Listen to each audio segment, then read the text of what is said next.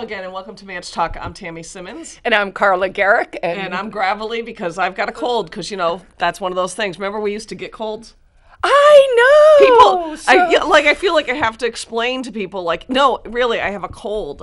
I get a cold pretty much every year at this time. And honestly, I mean, because I get allergies, we have a new dog, all of that, but it's at the stage where you're like, oh my God, I don't really want to sneeze in public. I sneezed at Liberty Forum, and I literally felt like... You were like, oh my God, offending people. I was just like, I just sneezed. It's not, like a declaration of war. I think I know that I look at it two ways. One, either it's a cold, like we always get colds, right? Which it feels just like a cold. Or it's Omicron, in which case you should all get this because it feels like a cold. I mean, so here's the thing, I saw a tweet again this morning that was, so I guess the Queen had COVID, President Obama has Jean Shaheen has it. So all these people, and all of them are like, oh, I'm triple vaccinated and boosted, and I'm so glad because it's so mild. And I'm like, but you cannot claim that because you don't know. I had it and it was mild, so maybe it's just mild and you didn't need it. So, I always think that's funny. Jean Shaheen's thing yesterday, she goes, I've got, my 3 shots, so it's important that you all go out and get them ASAP. And so that you too can get I don't know. Anyway, I mean, none of it makes sense. Okay. I will tell you this, though. I saw a really interesting article on Substack. It's one of the economic people who's just kind of been running the numbers since the start. Now, I don't know if you were following this, but Pfizer brought out a report about 2 weeks ago that has not been covered at all in the legacy news. That is not good. Right. I don't want to overstate it and be like, oh, we went to, all this NATO war, Ukraine stuff is like this giant pivot to just distract people, but hard, to be like, really? Are we incapable of keeping 2 things in our heads at the same time? Could we not talk about this data and talk about geopolitical issues? Or no, apparently not. But anyway, this guy on the Substack article, according to the CDC's own data, excess mortality, so that again is when you compare year to year.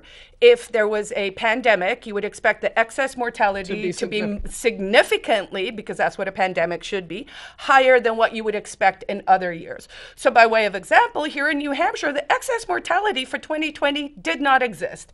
Arguably, there was no added definitional emergency. Okay, so this guy's report looked at excess mortality, and for millennials, okay, so that is generally the people who are not really influenced by COVID, the higher and older and sicker and obese and comorbidities, diabetes, all like the sicker and older you are, the more likely this would kill you, right? So millennials, for the most part, not really deathly to them. 61,000 excess millennial deaths after the vaccine mandate was introduced. That doesn't sound right. So, putting that in context, there were 58,000 drafted, conscripted soldiers who died in Vietnam. So you could say, whatever that is, and we don't know at this stage if that excess mortality is as a result of COVID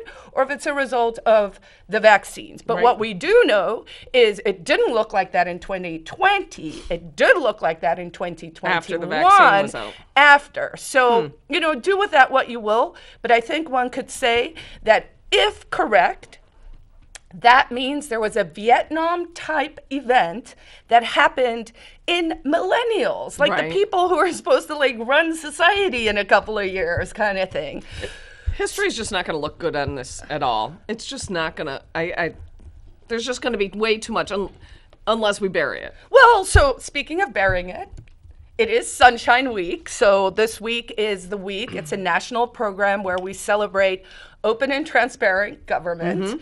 There was a really, really great program that was put together by the Naki Loeb Institute. Yeah, it's something. I think it is. So they're a free press, open First Amendment, free speech organization over in East Manchester, and they've always done these programs. We used to do them in person, and of course they do the Naki Loeb First Amendment Award every year. Still bitter that I didn't win it when I should have, but all right. Anyway, so they did a program last night. It was with Greg Sullivan, who's like my hero, First Amendment union leader, lawyer, Gilles Bissonnette from the ACLU New Hampshire, Attorney Rice, who's the city attorney for Manchester. She used to be one of the, I think she was an acting AG or a second in command at the Attorney General's office. And then a judge who I'd never met before, he had a bow tie on, Justice Delker. And so they did like an hour-and-a-half program. It was on Zoom, just really talking about how successful the state of New Hampshire is with its open government. You know, are we trending more towards transparency? Are we moving towards secrecy and all of that? It seems like the trend is pretty good. You know, we had some significant wins in the courts in 1920 and 21. In fact, Right to Know New Hampshire has just asked the Attorney General if they could update their memo so that, you know, we do truly reflect what's happening. But the big wins that they were talking about there, one of the things that would be really great, and if there's an activist who wants to work with me on this, I would love that, is to start to sit in on the police decertification proceedings. So that happens up at Standards and Training up in Concord, and it's once a month. And I actually think that's a really interesting way to sort of just look at what the accountability is. So some police officers are being decertified. Those are usually for issues of credibility, excess force, trustworthiness, that kind of stuff. The other interesting thing, just for those who have been watching this a long time, know we've talked a lot about the Lori's List and the EES, which is the Exculpatory Evidence Schedule.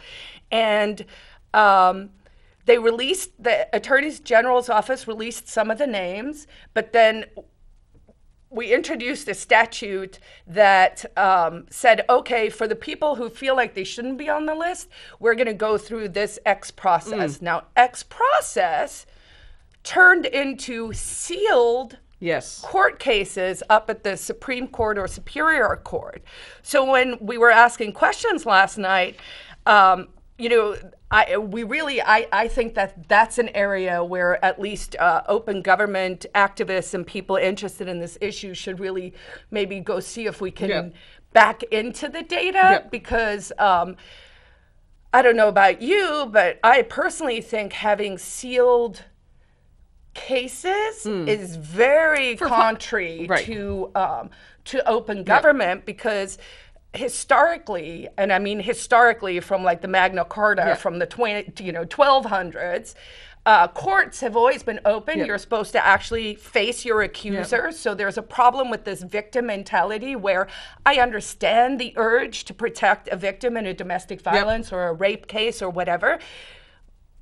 But the law has always said that, I mean, that's part of what the law is, right? It's kind of saying, no, you have to face your accuser. I mean, you are going to take away someone's life, then, you know, these are the rules that have always been there. And they're slowly taking that away, so much so that this morning on Twitter, where no good things ever happened, I had tweeted something about Sunshine Week, and this guy came at me and he was like, there's not one academic that I know who supports open government. Everything should be non-transparent because otherwise the lobbyists have the information. And I was like, look, I haven't read his academic paper yet. It has 800 citations. So I will go look at that to be legitimate and sort of see if we can have that dialogue. But I don't know about you guys, but do you think anything benefits from more secrecy? No. Especially when it's people who are taking your money and they're like, trust us. Right. It'll be good. It'll all be good. I don't trust it at all. All right. It's Tuesday. It is Tuesday, right? Voting day in Ward 9, special election for alderman. We'll see how that turns out. Also, it is the week before crossover in the New Hampshire legislature. That means next week, crossover week, all the bills that originated in the House need to move over to the Senate, and all the bills that originated in the Senate must move over to the House. It is a hard, fast deadline where days get very, very long. 2 years ago, they were when the Democrats were in control and COVID was just bubbling up, they were forced to stay there till 4 a.m. So that was kind of ironic that they were locking in people in Reps Hall when they knew COVID was running around. But anyways, I was laughing this morning that the gold standard put out by New Hampshire Liberty Alliance is like 20 pages long. Wow. So there's a gazillion, because they're doing today, Tuesday, Wednesday, and Thursday House sessions, because they want to, the goal is you get rid of as much as you can before next week. What made me start looking, beside the fact that there's a ton of interesting bills, was I was reading something bubbled up on Facebook about, I think it was Citizens something. I don't even know. I could probably tell you. Citizens, Granite State, it was just awful. Anyways, it was about a bill that would require landlords to not discriminate against those with Section 8 housing vouchers. So basically, if you are getting your rent paid for through the federal government Section 8 program, which is low-income people, and you go to apply for an apartment, a landlord would no longer be able to say, we don't take Section 8. Oh, interesting. So what's interesting about it is people get really they get all worked up over a lot of landlord tenant stuff that everyone just wants to live in their free little pods. We get it, folks. And what this bill would do is actually force property owners to enter into a contract with the government. You have to remember that it's not protecting. There's the tenant, and there's the government, and there's the property owner. Well, normally the property owner and the tenant are negotiating, and there's, discrimination laws there. Yeah. But when you interject the government, now you're saying that somehow the government is a protected class because you must let the government Section 8 prevail. And it's just not good. So many times when you read and you hear... Stop fixing things! Well, that's what it is with the landlord-tenant laws. And I try to be objective because I remember what it was like to rent, but I also remember that I was always able to rent. And I do understand that there's a housing shortage, but I don't really know if that has anything to do with landlord-tenant law. I also can completely appreciate the fact that people's rents are increasing because everything is increasing. Ooh, so inflation, the hidden tax on you, the thing that when the government gives you free stuff, later bites you in the butt, like $5 gasoline, which is gonna keep going food up. Prices and everything, all the prices are going up. Today, Disclosed TV, right before I walked in, said the official inflation rate now 10%. It was 7% on Sunday, I was going to say think. earlier in the week. So that's alarming. But Shadow Stats, which is your friend, if you actually want to know what's going on and not just get the stories that they're, feeding to you, it's almost 20. Things are very expensive. We might say it's probably at least 21%, because that is the raise that Congress gave themselves in their 70 million page bill that no one read, that they all voted on, that is just going to make us even more bankrupt. Yeah. So over the weekend, that bill made me start to think. Dan and I were reading in I think it was in Sunday's paper. Don't quote me. It was either on Manchester Inklink or in the Union Leader, and it was the plight of some families who are being, they claim, forced out of their apartments because there's a loophole, supposedly, in the law that allows landlords to evict tenants so that they can do renovations. And these tenants are saying, well, the landlords are using this for more than renovation. They're using it to just get people out and get people in at higher rents. But then I always feel like this really this big ogre, because my pity drops. I start out with well, that's not really right. You're living, the story was this woman, and she lives in, she was in her 40s, and she lives in this apartment, and her mother lives there with her, I think, or maybe her mother lives across the hall, and she has 2 teenage sons that live here sometime, and all this stuff, and her landlord is evicting her because he says he needs to renovate. Well, then as the story goes on, and I'll feel bad if I'm conflating 2 families, but one of the cases was actually the landlord was trying to sell the building and could not sell it because of the conditions of that the tenant was keeping. So people are like, well, I'd like to buy your building, but that's a big hot mess. Like, that's disgusting. So you've got, like, there's all these protections, and I feel bad, but it's like some people just don't really appreciate that. One, it's not your property. You are renting that space from somebody who actually owns and is responsible for that property. I appreciate the fact that there are a lot of landlords that are slumlords and don't take care of their properties. But everybody can't expect everything to be free. You know, there's this culture of give me, give me, give me. I need more. And all of the stories, I mean, there was one where there was a family, I think it was the family that was, I think the woman with the 2 sons and the mother. All I kept thinking was, so you work and your mother's, she said is on, been on those Section 8 waiting list forever. And I'm like, okay, so you must be close to low.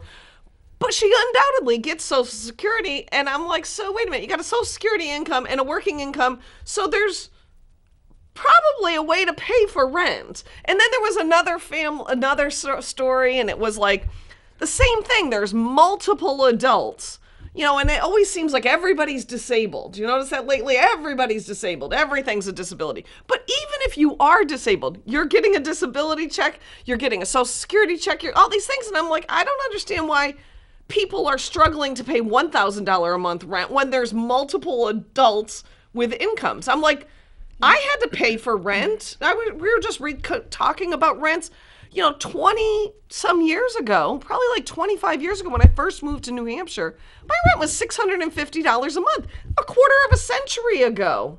It was a little bit of a shock to me coming from upstate New York where my rent was cheaper, but this is the choice I made. I didn't go, well, you know, somebody's got to subsidize me. Well, I think that's just part of where we are as a society, is I think we have more than half the people do think everything should be subsidized. And sadly, most of that is just purely because people do not understand economics. No. Like I often say, and people don't always like this, but I'm like, libertarians often, or at least I sort of came from the left, but I'm like, well, I'm like, oh, I was a progressive who studied and now understand economics. And here's the thing about economics. The laws of economics are immutable. The laws of supply and demand aren't theories. They aren't, oh, we think this is how it works. It is how it works. Right. And so we know, because those laws of economics are immutable, that certain things can be predicted. Like, we're not geniuses. Right, you don't have to be a rocket scientist to figure this out. You just literally can look at things and go, well, that's not going to So one of those immutable laws that no one wants to talk about is what you subsidize, you get more of. We have said that before on the show. And so here's an example. We have an obesity crisis in America. What does the federal government subsidize? Corn and sugar. Yep. What is in everything, including your salad dressing? Corn and sugar. What makes you fat and obese and unhealthy? Corn and sugar. So we can draw a direct line back to the people who claim that they are looking out for your health and be like, that's rubbish. You have literally, with the food pyramid, the original one, they of course kind of changed it because they were like, oops, someone from the FDA just came out in the last 10 days and they were like, yeah, this isn't good. Maybe carbs. Maybe don't eat all the bread. Don't eat all the carbs. So they are slowly moving towards that, and I think it's partly because we have to get people healthy. Right. Like here's the point. Like if you spent 2 years being afraid, then you're probably not healthy. And so instead of just putting on your mask, you might want to go, what is my body mass index? Am I getting enough sleep? Am I looking after myself? What am I eating? Do I need to reach for that bagel? You know, so it ultimately comes up to you. So with rents, you get more of what you subsidize. So if we are subsidizing Section 8 housing because people are saying they can't afford their rents, then we are going to get more people. I mean, there's a great episode on, I will say bullshit. I think I'm allowed to get away with it, but it was the Penn and Teller show, right? And they did one on my mom has one, like the decal for parking. Yes. So handicap parking. And And from the time that was introduced, like they said, oh, it's for these narrow things. Yeah, and now, you can actually look at the abuse that happens because you create a gateway and people are opportunistic and they're going to take advantage. When you give people free stuff, they're going to take it. Yep. So stop giving them free stuff. It was always amazing to me. I used to work for in the medical field, and the stories,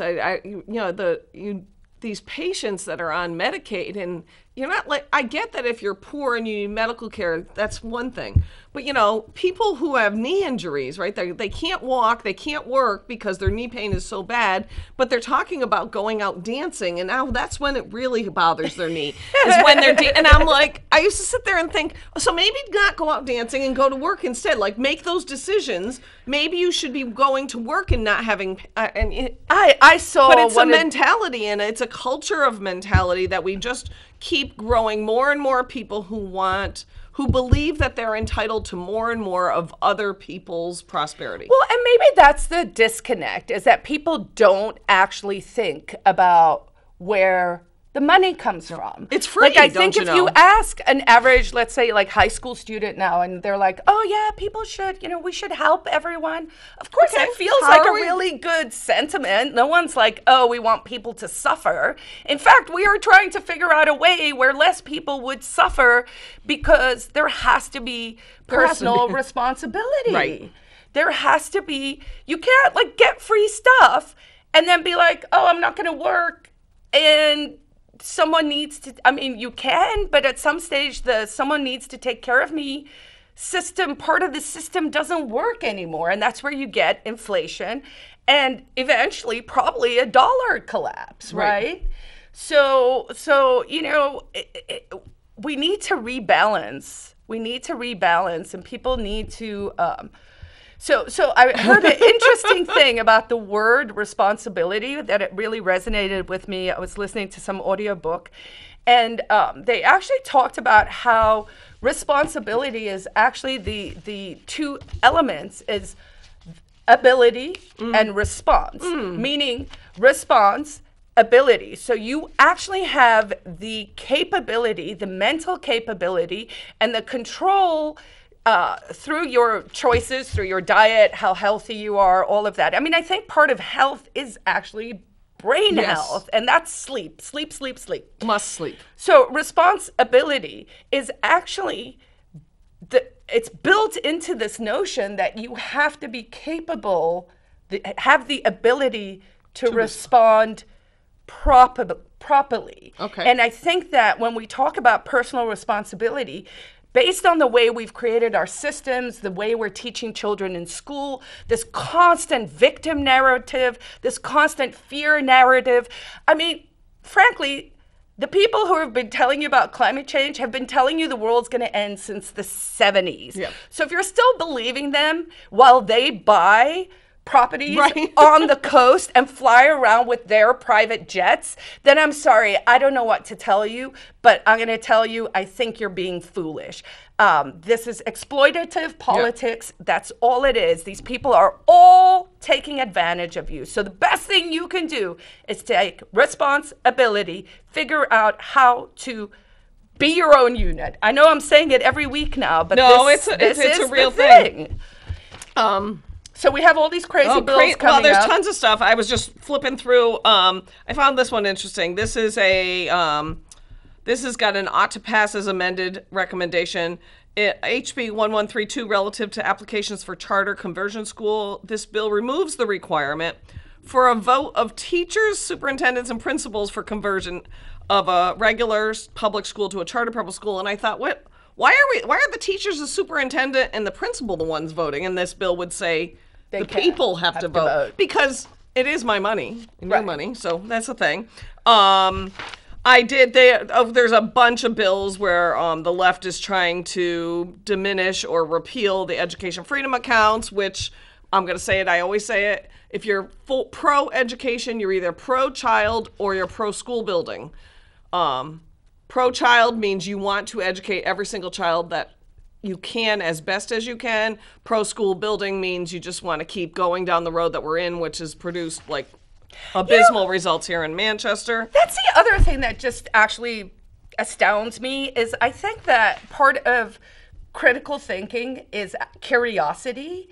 And I think that they have, so I'm being confronted with all these people who are like, but how would that work? What is the answer? What is the plan? What is the, and I'm just like, well, figure it out. Right. There's not always an obvious answer to every problem. First of all, problems aren't always problems. And there could be like 12 solutions or 100 solutions. And it might be a combination of 12 different solutions that are actually the best solution for the most people. Exactly. Because everything that we change, everything we have legislation about and whatnot, might not be 100% for every person. So everyone goes, well, based on how upset everyone seems to be and polarized everyone seems to be, no one thinks we're like on the right path.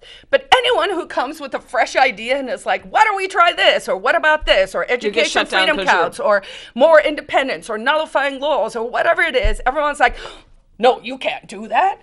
And it's like, but guys, what we've got is not working for anyone. So maybe we need to be more innovative, visionary, futurist, and kind of go, hey, we can figure it out. Let's be optimistic. It's possible. Where there's a will, there's a way. This is true.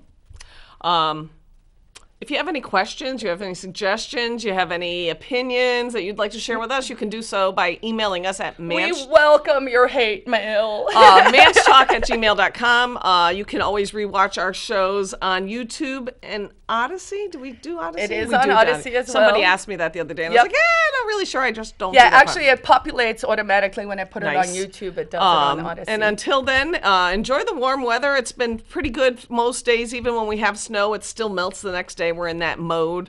And we'll be back next Tuesday for another wonderful show. That's all we got. Have a great week. Thanks, guys. Bye. Peace out.